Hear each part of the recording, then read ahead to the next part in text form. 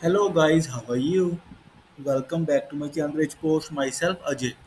Hope you all are doing great. So guys, in my last video I have shown you Angular 13, Angular Material JSON server project setup for CRUD tutorials.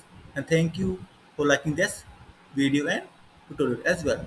And guys, now in this video I will tell you how to get and show the products from JSON server into our Angular 13 Angular material data table. So guys, before showing you working demo and code, I must say please watch the video till the end and please subscribe my channel for latest Angular updates. So guys, here we go. So first on my screen, you can see Angular is working fine with Angular material and their tables and see some data.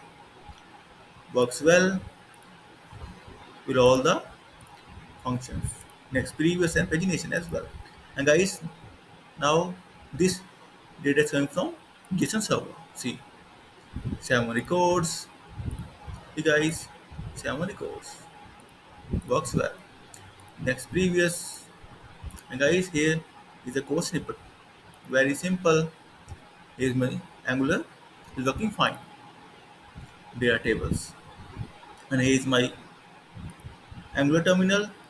And here is my JSON terminal.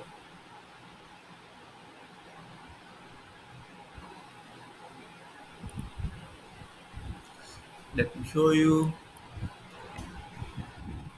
URL path. See, and guys, works well. Now Angular 13, Angular material plus JSON server.